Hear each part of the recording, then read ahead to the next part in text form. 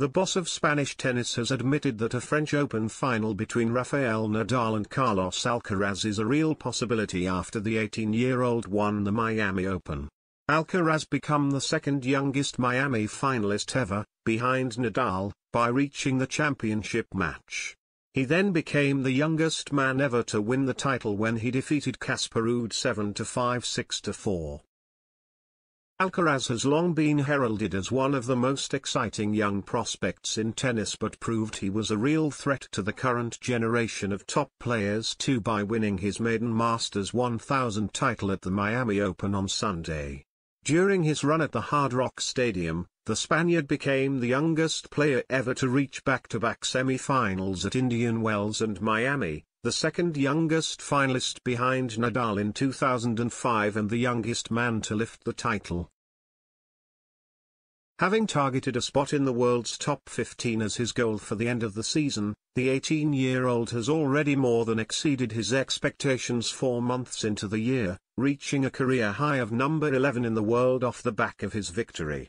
And with what his coach claims is his best part of the season set to begin, the president of the Royal Spanish Tennis Federation is hoping the two Spaniards will get to do battle on one of the sport's biggest stages. Of course, Nadal is the king of clay. To win the Grand Slam there is something that Carlos could also do, Miguel Díaz-Roman told Eurosport Spain, speaking about the upcoming French Open. Imagine a final between Nadal and Alcaraz. It would be watched around the world and the intensity would be a huge thing for Spanish tennis and sport in general. And the Spanish tennis chief thought there was a good chance it could happen as soon as this year, with the French Open the next Grand Slam of the season. And it is a real possibility, he added. Today the rankings of the year came out and first is Rafael Nadal and second is Carlos Alcaraz. Roberto Bautista Agut is also there, so we have 3 Spaniards in the top 10.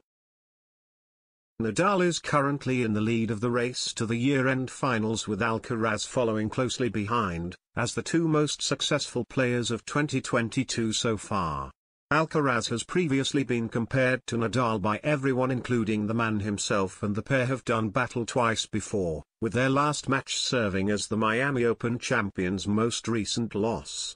The world number 4 has come out on top in their recent Indian Wells semi-final and in their Madrid Masters clash last year, played on Alcaraz's 18th birthday.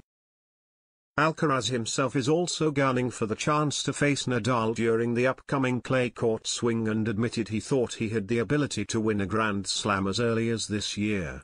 To be the best you have to beat the best, so to be the best I have to beat Rafa on clay, he said after winning the Miami Open. And asked whether he thought he could go on to win a major title after securing titles at all ATP levels, 250, 500 and 1000. He added, "I would tell you that I am prepared, I am confident, I am also physically and mentally. Maybe it's not Roland Garros, but I can win a Grand Slam this year. And I'm not afraid to say it."